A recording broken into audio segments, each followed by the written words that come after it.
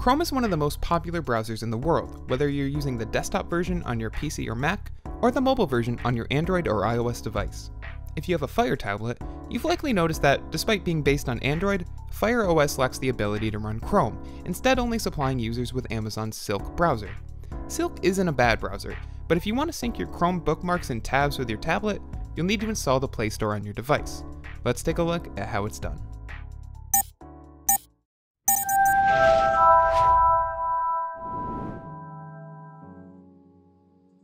We have a whole guide on how to install the Play Store on our channel that you can view by clicking here, so we won't be going too in-depth in how to install the Play Store on your device.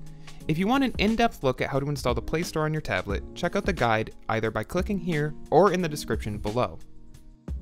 The short version, however, is to take the 4 APK files from the description below and install them in order on your device. Doing this takes about 10 minutes and only requires a single reboot of your device. It's a fairly simple process by most standards. Once you're done installing the Play Store and the various APKs on your tablet, return to this guide to finish installing Chrome. With the Play Store installed, make sure you've signed into Google Play by opening the Play Store and entering your account credentials. With your account information entered and provided, search the Play Store for Chrome and install the application to your device. Google Play will ensure you have the most up-to-date version on your device, making it a short process of installing the app on your tablet.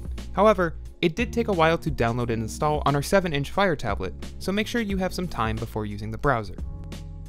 Once installed, accept Chrome's permissions and log into the Google account you sync your browser information with. The only thing left to do now is to set Chrome as your default browser, so when you open a link on your Fire tablet, it opens inside Chrome. To do this, head back to your home screen and use the search bar at the top of the page to search anything on the web. Look through the results and select a link to a web page. Your tablet will ask if you want to open the link in Chrome or Silk. Select Chrome, then select Always at the bottom of the device. This will set Chrome as your default browser on your Fire tablet. If you enjoyed this guide, check out these other videos you might like, and subscribe to Tech Junkie for brand new videos every day.